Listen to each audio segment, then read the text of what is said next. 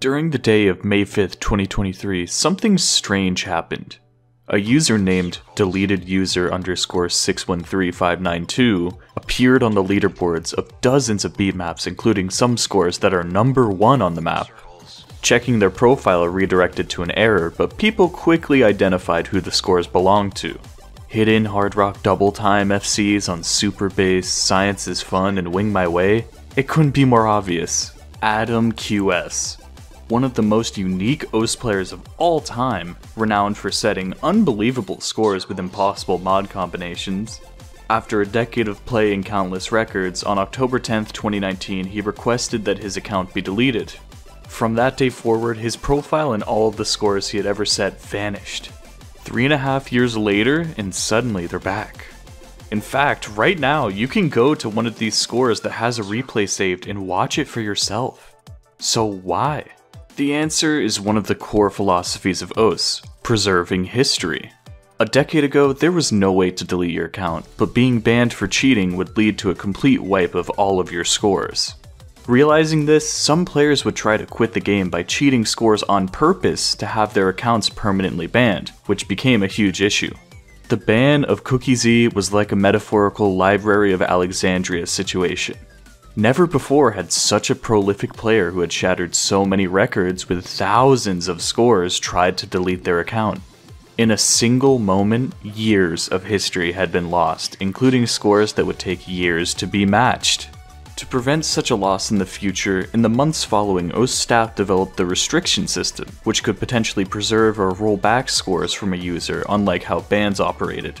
Although not perfect, many more scores have been saved from deletion from all types of players. Everything was fine with restrictions in place, but when the GDPR came into effect in 2018, a law which allows EU citizens to request that their personal data be removed, things legally had to change. Now with a proper means for accounts, at least for Europeans, to be deleted, the same issue was posed once again. This time in a much more permanent fashion, since you're only allowed to create one OS account ever. Adam QS might be the most famous player to have taken this route, but there have already been others to do the same, including one who is ranked in the top 50. Unfortunately for those who were hoping for deleted players to have their accounts reinstated, there is no way to undo the deletion. This still begs the question, why did these scores suddenly return? Peppy has confirmed that the return of scores was not a bug, but indeed the next method of which OS's history is preserved. To ensure that history is not lost, their scores, with all personal metadata stripped, will now remain on leaderboards in perpetuity.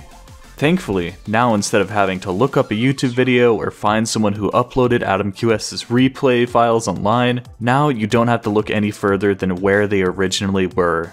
And the same will go for other players who choose to delete their accounts. Although they cannot return to OS, at least their records can live on. I hope that we won't see too many more people choosing to permanently delete their accounts, but if they do, I am thankful that their records won't be lost forever. OS is very unique in the fact that leaderboards are a living, breathing archive which document more than 15 years of gameplay, and it's something which we should be especially proud of. Thanks to the forward thinking of OS staff and maintaining the integrity of the score archive, forgetting the past may become a thing of the past.